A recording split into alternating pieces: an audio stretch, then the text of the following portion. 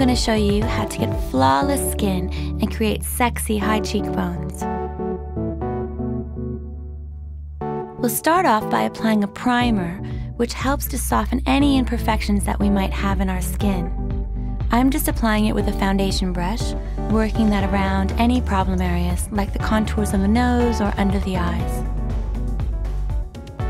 So now that we've prepared our skin, using a corrective concealer is fantastic. It has 3 different tones in it, ready for you to work with. The shade that's a little bit warmer than your natural skin tone will help to cancel out any imperfections, and the yellow tone will help to take out any purple that you might have in the skin. Finally, applying just a tiny bit of the mint color before applying your regular concealer will help diminish any kind of redness that you might have in your skin. So next I'm going to talk a little bit about sculpting.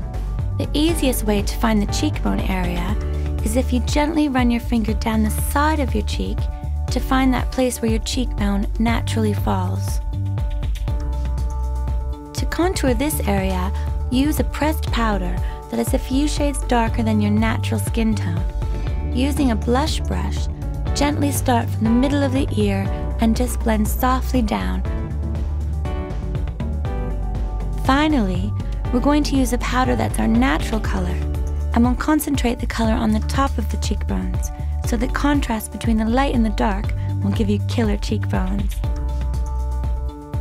Then we're going to finish with a blush.